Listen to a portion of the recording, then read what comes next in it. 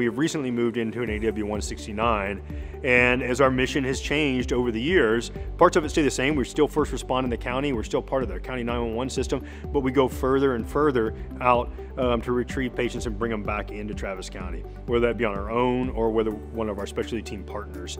AW169 allows us to do that with more space, more payload, and we're slowly moving into the IFR world, and it's going to be a great IFR platform for that.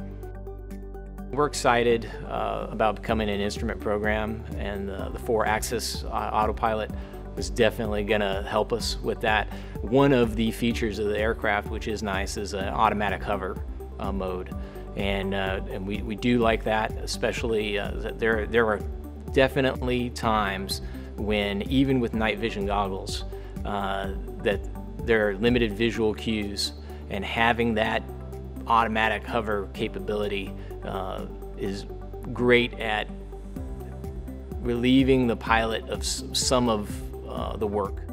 The rescue hoist allows us to do what I would characterize as true emergency rescue work.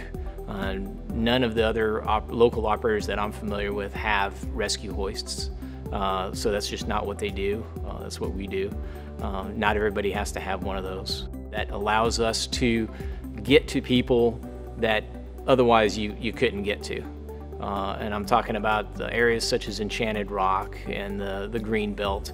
You could get to them, but it's going to take a lot longer. You bring the helicopter in and we can hoist them out and get them to medical care in minutes, where it might otherwise take hours.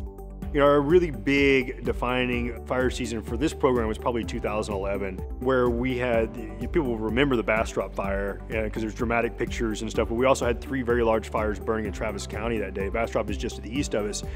But that whole summer, it was so dry and so hot, it was not uncommon to go on 2 fires a day. And so you would come in, and I probably did more fires that summer as a crew member than I did actual medical transports, because it was that busy. Probably one of the first things you notice about the cockpit are all the displays. So we've got 3 large electronic displays in the aircraft, and it really is a computerized helicopter. So you'll have the 3 main displays that give the pilot and the crew, a lot of flight information.